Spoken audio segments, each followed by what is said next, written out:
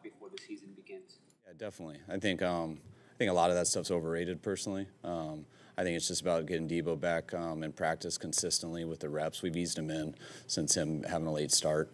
He's just starting to get up to normal practice. I think it'll be here in the next couple of days, but it'll come. And I didn't know they worked after. I like that they do that. McGlinchey's been worked back in a little bit now. What have you seen from him? How far along is he? I mean, you can't see anything wrong with him out there. He talks about being pain-free and stuff, so it's been great. So I picture him kind of in the same boat as Kinlaw, same boat as Greenlaw, Aziz, guys who have some big off-season stuff who are doing great, but we got to monitor their reps and stuff so they don't have that wear and tear as we ease them back in. Are you happy with how the offense responded yesterday? I think that there was intentional penalties given there to move them back to their 5. Was that intentional, and were you happy with that? Get back on track, period. So you have a play, but then ends up being 1st and 20. So just situational football, and it's fun to call holding penalties on people who don't hold, to watch them get very sensitive about it, but that's kind of part of it. Was it Trent that you called? I called it on Kittle. I called one on Nate Sudfeld. And I think I called one with Glynchy. Just all the people I think it'll bother. What's Jason Verrett's timeline? I guess he's running pretty well on the field. Does that move up his possibility to get into camp? To get him into camp, we'd love to get him ready for week 1. I think that's his mindset. And so I'll never go against him on that. But I'm definitely ready if he's not ready for week 1 to get him to whenever he's ready. If he comes back week 1, week 4, week 8, at the end of the year, that guy everyone knows how talented and good of a player he is, but he's one of the best leaders on our team too. So, I thought our first year we had him here, it was similar. And I thought we brought him back a hair too early because he was healthy, but he just didn't have his legs back quite yet. And he got thrown in that game versus, I think, Pittsburgh in week 3, got beat on a go route. And that's when we saw he wasn't quite there yet. And then it's hard to start back. So we definitely don't want to do anything too soon and give him the time to get back to being Jason. We talked a lot about Brandon Ayuk's demeanor yesterday, but, I mean, on the field, he's just been pretty dominant. Have you seen any different part of his game? I mean, coming from a receiver, what have you seen from him from last year to this year? It's just he's developing in all the stuff he needed to do to get better. I mean, he comes off the ball every play. He runs full speed every play. He's not slow playing stuff anymore. He's not sitting there and fighting with guys with his hands. He's doing it with his feet, with his hips, creating edges by running, breaking down. If you want to get open in this league, you got to be so violent on how you run and putting your knees into the ground and everything, and that's hard on guys a lot. They do that like 3 days in a row, and sometimes they got to take a week off. That's why it's so crucial how these guys prepare, and it's hard when we're not around them. But BA, he did it all when he was away from us. He did it all throughout OTAs, and his body can handle everything he's doing, and that's why he's getting better right now. Well, along those lines, how's Danny Gray done as far as playing with that needed violence at that position? He's coming along. I mean, he's got his rookie stuff, just like all of them pretty much do usually. But I've liked how he's responded. It's pretty much guaranteed that a rookie, especially a rookie receiver, is going to do something to bother me in every practice. And that's how you coach guys to get them better. And I've really been impressed with him that every time we get on him for something and the next day he responds. He doesn't feel sorry for himself. He doesn't think we're picking on him. He hears us, he listens, and he goes out and usually fixes it the next day.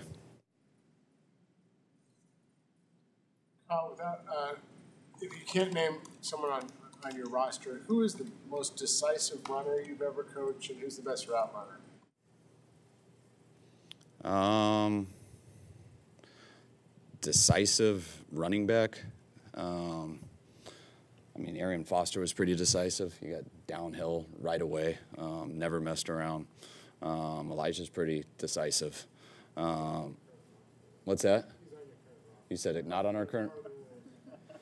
Your questions are so slow and long. I don't always hear them all. Route runners, when you put him, Julio is the best because he's the only guy who's that explosive and that fast who could break down that violently, and that's why he was such a problem. Andre Johnson was the closest to that I had. When it just comes to route running, people you guys don't know, like David Anderson was unbelievable. Just guys who you don't think can make it, but they have a way of separating, and he was one of the better ones. Owen Daniels was a great one. Jordan Reed. How do you evaluate that, like when guys are coming out of college? Because Juwan was somebody who, you know, like athletically was maybe questionable, but just had the knack for separating. Like, is that just tape? How do you sort of? You got to watch how they separate versus people and how they move. And Juwan is a little unusual in his movement, so it doesn't jump off to everyone. But if you watch him, he creates an edge on people every single play. And when he doesn't, he never stops running. So he's violent and big enough that he fights through everything. And then when he has the hands, even when he's covered, he's stepping back to the ball, which was similar to KB in that way. But Juwan is a little unorthodox in his movement, but I feel if you talk to the corners out there and stuff, he's been the toughest one to cover. I think BA's. Yesterday was a really good day for the passing game. Is week 2, second block of practices, kind of when the offense usually starts hitting its stride in camp? It's back and forth. The only reason I know that everyone felt it was a good day because Corey told me that before he came in. So I didn't totally feel that way. Maybe it's because we had less passes. We had a short yardage period, so there less things could go wrong. So in the pass game, but I didn't totally feel it that way. I don't get too caught up in winning the day. I get totally caught up in the process. Even when some stuff looks terrible, sometimes, I mean, out there I'm really upset. But then when you watch the film, you get to talk to guys. It's kind of the best thing that could happen because that stuff's going to happen eventually, and you got to put guys through situations. And when everything goes right, that's kind of a fake deal because it's not going to go right. And so you just try to put them through everything that you can. Bryant Young's going in the Hall of Fame today. There's signage up around the stadium celebrating that. Are you guys doing anything as a team today to commemorate it? Will you watch his speech, and has he addressed the guys at all this camp? I would love to watch the speech tonight. I don't know what time it's at. Usually it's during our walkthroughs, so I got to see. I mean, we missed a lot of Johns last year with that, so we'll replay it for people.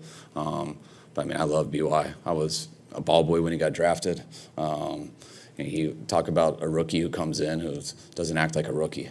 That guy was a man from day one. And for me to even know that as a 7th grader, I mean, it shows how unusual it was and how much he stuck out. And I think that was our Super Bowl year.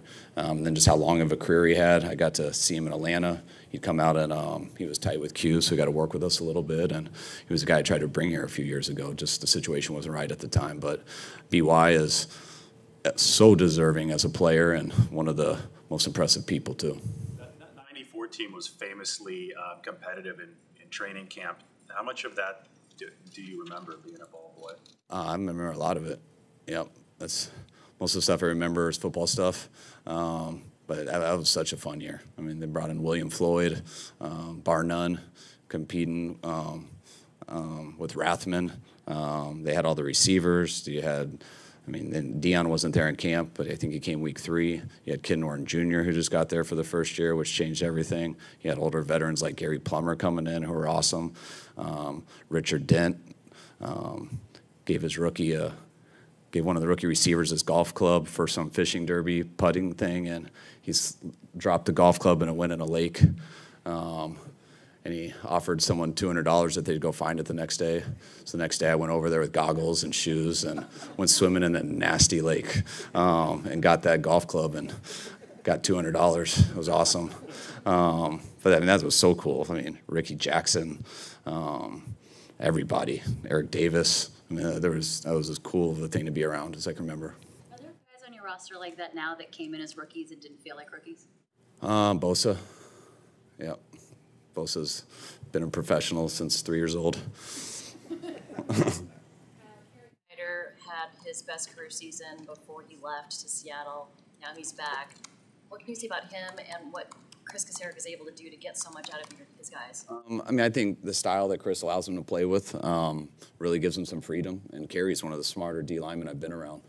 So when you have a style that allows him to make plays and you're smart enough to figure out how to do it, it gives you a huge advantage. And I compare Kerry a lot to what Ronnie Blair was for us a few years ago, just a guy who can kind of do everything.